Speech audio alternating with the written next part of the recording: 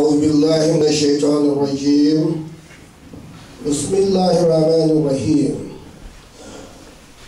سبحان خالقنا سبحان رازقنا سبحان خالقنا سبحان رازقنا سبحان من صور الدنيا بقدرته رب غني كريم لا شريك له بر رؤوف رحيم واسع الكرم. Glory be to thee, O God, our Creator. Glory be to thee, O God, our Provider. Glory be to thee, O God, self-sufficient over the world with thy might. We thank thee. We praise thee, we adore thee, and we give gratitude to thee for the creation, for the provision, and for the opportunity you have given us to come here today, Friday, to give gratitude and worship to Almighty Allah. We thank you, O God, and we bear witness you are the only God, the only one God, beside whom there's no other God. We ask for blessings and praise and favor on thy holy prophet, Prophet Muhammad sallallahu alayhi wasallam, that has given all this guidance. Brothers and sisters in Islam, it is another Friday, and I greet you with the best greeting in the world. The greetings of the people of paradise in paradise. Assalamu alaikum wa rahmatullahi ta'ala wa barakatuhu. Wa alaikum assalam wa rahmatullahi wa barakatuh. Meaning, may the peace, mercy, and blessing of Almighty God abide with you and abide with me and abide with all of us and abide with all those peace-loving people all over the world. Amen. After this salutation and special greetings of Islam, the topic of our sermon today is the importance of prayers in Islam. The importance of prayers in Islam.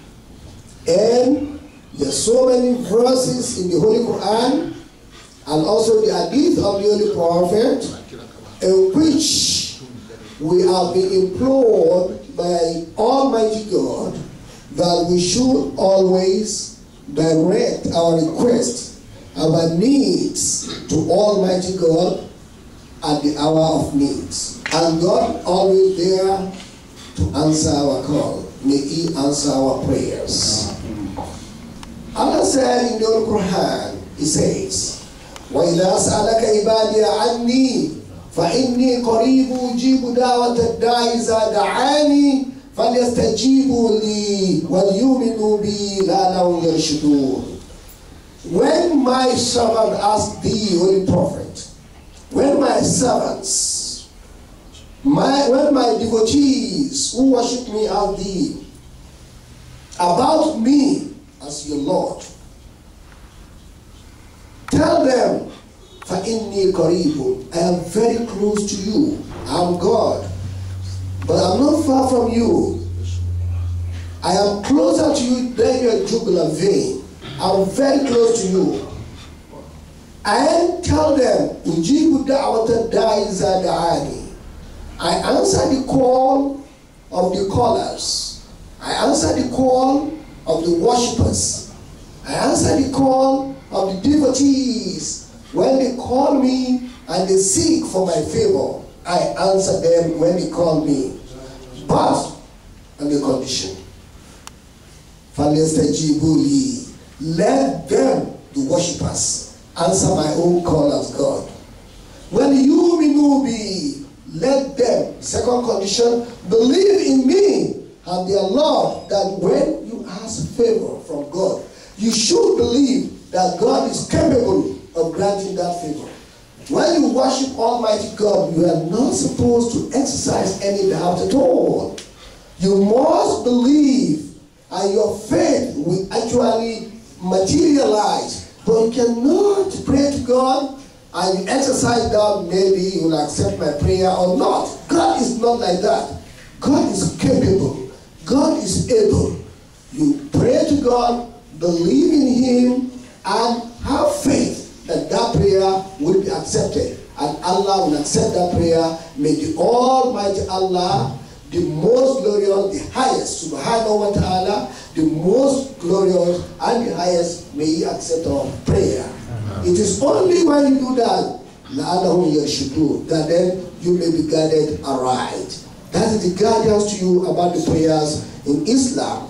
You can see that some people have doubt about the prayer they do to Almighty God.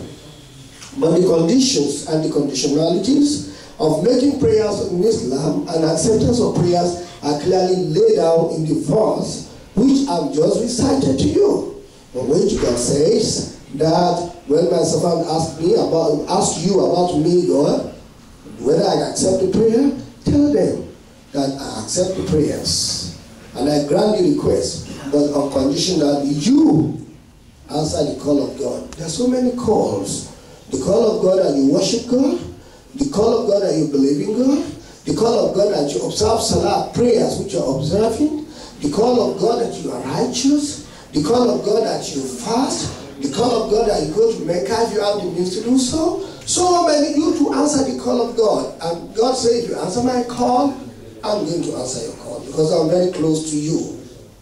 Then the Quran goes further to teach us, who is God? How do we make our prayers to Almighty God? It says, Idi'ullah, awidi'ur Rahman, ayama tad'uhu, falahu al-asma'ul husna, wa la tajal bis-salatika, wa la tukhafit biha, wabtaghi bayna dhalika sabila. The Quran commands you thus. Pray to Almighty God, or pray to the most glorious God, the most beneficent God. Ayyaman tad'uhu falahu al-asma'ul husna. As you pray to Almighty God, He has the most beautiful name. He has the most beautiful names on earth. And Fatabarakallahu, Fatabarakallahu, glory be to God with His most beautiful name. Then you can call Him with His most beautiful name. Some of you might have crossed a list of His name, the 99 names of Allah. You can call Him with His name. You start from the Quran, Allahu la ilaha illahu, alimul ghaibi wa shahada, huwa ar-Rahmanur Rahim. He is Allah, with whom there is no other God. He is God, no one but He. La ilaha illahu ar-Rahmanur Rahim. No king, no master, no controller, no creator, no sustainer of the heavens and the earth, but He, Ar-Rahman, the most beneficent, Ar-Rahim, the most merciful. Wallahu la ilaha illahu. He is God, with whom there is no other God except He. Al-Malik, the sovereign. Al-Qudus, the holy. As-Salam, the peace. Al-Mu'minu, the faith. Al-Muhaiminu, Al-Muhaiminu, As-Salam, the peace. Al-Mutakabbiru, the Almighty, the most compelling God. Subhanallah ma shukun. God is holy and far above all teen gods and all teen lords, teen masters of this world that you associate with Him. God is the greatest. You can call Him with His most beautiful names. And the Quran goes further. When you pray, how do you conduct yourself? وَلَا تَجْهَرْ بِالصَّلَاتِكَ وَلَا تُخَافِتْ بِهَا. Do not shout. Do not be too loud in your prayers. And do not be too silent to the extent that you don't know what you are saying. Your mind has actually diverted to other issues. Do not shout.